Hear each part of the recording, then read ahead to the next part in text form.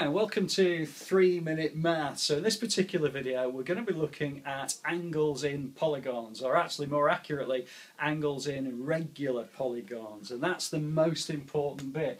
That a regular polygon, although I can't draw it particularly well on the board, but basically these are all regular polygons. We happen to call them squares and triangles.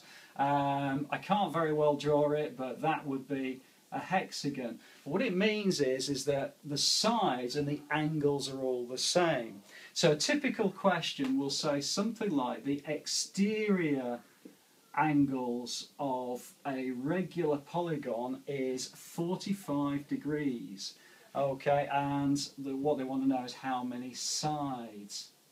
Okay, well the first thing is to know what an exterior angle is. Well actually the exterior angle, if I just look at my regular hexagon there, I hope you can see this okay on the video, but what I'm going to do is just extend that a little bit, and this bit here is called the exterior angle.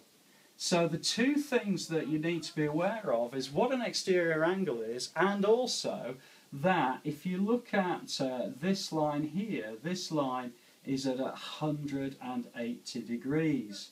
So what we can do is we can use that fact in order to calculate how many sides this polygon has got.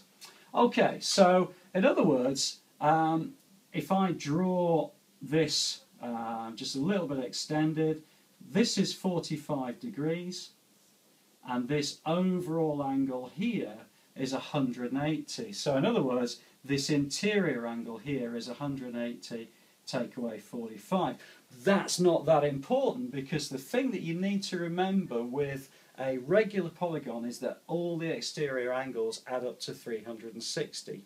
So if we know the exterior angle is 45, then the total number of sides is going to be, so the total sides is going to be how many lots of 45 are there in 360, or in other words 360 divided by 45. And the same will hold true for any regular polygon. Providing you know what the exterior angle is, it'll tell you how many sides there are. And if I divide 360 by 45, that's going to give us 8.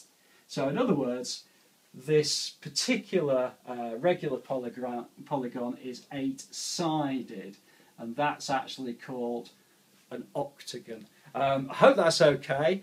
There is another video that just explores this a little bit further, and please do have a look on the next 3-minute video. I'll look forward to seeing you next time.